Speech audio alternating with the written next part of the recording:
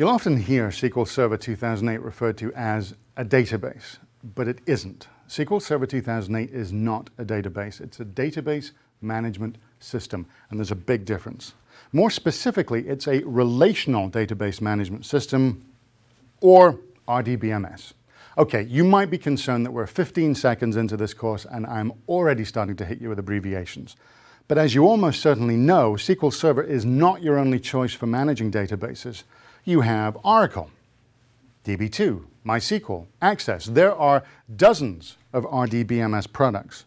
So if we're going to understand what SQL Server is, we have two questions. One, why do we need an RDBMS in the first place? And two, if we're going to have one, since there are many available, why would we want this one, SQL Server, and what's special about this one?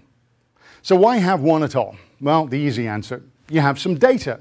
You, the company that you work for, the clients that you have, or even the business that you're wanting to build. This information could be about customers, products, employees, orders. It could be information about hits on your website. So it could be text, but it could also be documents. It could be images, audio, or video. Now, if you just had a small amount of data, you might not need a database management system. There's nothing really wrong with just using a bunch of text files or spreadsheets and storing your stuff in there. But this is not a very robust way to do it, because what starts off as a small amount of data has a tendency to turn into a large amount of data, and there's your problem. What happens when two people try to edit this file at the same time? How about 200 people at the same time? What stops people from going into this and adding invalid or missing data? And if this spreadsheet solution is nice and speedy when there's 20 or 250 lines in it, what happens when there are 2 million lines in it? So often the first pain point is having a lot of data. Now, what a lot of data means could differ from place to place. Could be 500 pieces of information, 20,000, a million, 100 million pieces of information that you've got to manage, and to ask questions of this, to query it in a variety of ways. So we take it and we put this in a database. And the RDBMS, your management system, manages this database. It controls what gets access to that data. If you want to get to the data, you go through the database management system. But of course, it's not just necessary to have a database because you've got a lot of data. The other key is that whatever's in this database is important. You can't lose it. This is critical to your business. With many companies, particularly in the web world, your data is your business. Think of Amazon.com. It's a database. eBay, Craigslist, Google, even Lynda.com. The business is the information. Sure, on these sites there's some great programming and a nice front end. That could be a website or an iPhone application, but it's all about getting to this data. But it would be wrong to think about a database management system as just giving you a place to dump your data. That's the easy part. The true power of a database management system lies in the other stuff that it gives you, the invisible stuff, the things you can't see, the security on this data, the enforced integrity of it, the ability to get to it really fast and get to it reliably. This has to be robust. It needs to withstand lots of people at the same time, and even to correctly survive hardware issues without corrupting your data. Now, of course, most database management systems promise this. So why SQL Server? Well, there are a lot of good reasons to use SQL Server. It's been around for 20 years. It's a very mature product with an immense amount of features. Now, of course, the choice may have been made already. This may be the chosen database system of the business that you work for or the clients you have. Not surprisingly, it's very common in a Microsoft-oriented shop because the integration is great with other Microsoft products, things like SharePoint, ASP.NET for web development, Silverlight, all the Office products, particularly like Excel, those are great with SQL Server.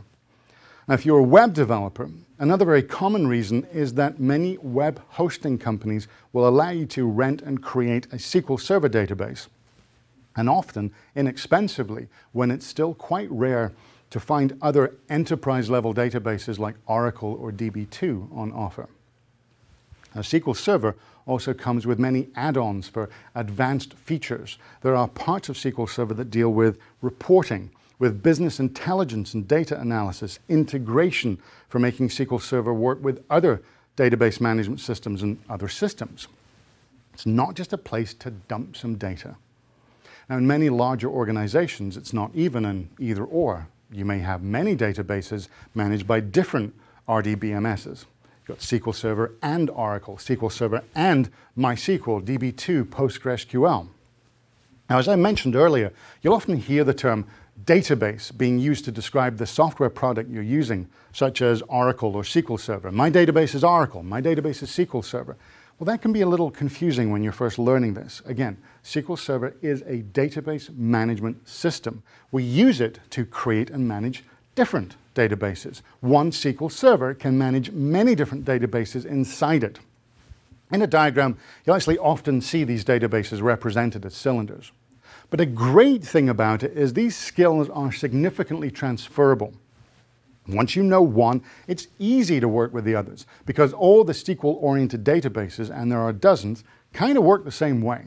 They have the same core idea at heart. Your data is stored in these different databases. The databases themselves are built of one or more tables. Tables consist of columns and rows.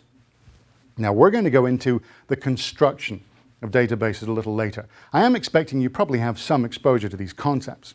Now, if you've got some database experience with a desktop database application like Microsoft Access or FileMaker, that's great knowledge. But one key difference is that those are single, self-contained applications. When you open up Access, it's what you use to create the database, to enter data into it, to manage it, to create reports on it, even to install it on the desktop of your end user. SQL Server is not like that. It's better to think of SQL Server as an ecosystem. It's not one program, but it's a collection of different components to choose from. The core database engine is first installed, typically on a dedicated server or even a dedicated group of servers. And then there are a variety of different services and tools that you can choose or you can ignore if you don't need them. Major optional components of SQL Server include reporting services. This is for creating and distributing reports based on your data. Analysis services for really deep data analysis, business intelligence. There's integration services, talking between SQL Server and external sources of data, other applications, other databases. Now, on top of that, you have a collection of different applications that you can install or not for working with this stuff. Those include SQL Server Management Studio. This is the big one for creating and managing your databases. There's Configuration Manager to say what parts of your DBMS are turned on and who can talk to them. There's Business Intelligence Development Studio for creating complex analysis and integration projects. You even have things like Visual Studio if you're a developer. Now, if you wanted to be a SQL Server DBA, a database administrator, you would be expected to know all of these and more besides. Now, one thing that often surprises people coming from desktop database applications is that SQL Server does not provide any kind of application targeted at the end user. There is no SQL Server data entry program. The idea is that you will build that yourself. You will provide a website or a desktop application or a mobile application that's going to be specific to the database you create. Now, we're not going to focus on application building in this course. We are going to talk about these components: the core of the database itself and the things that you use to create and manage your databases.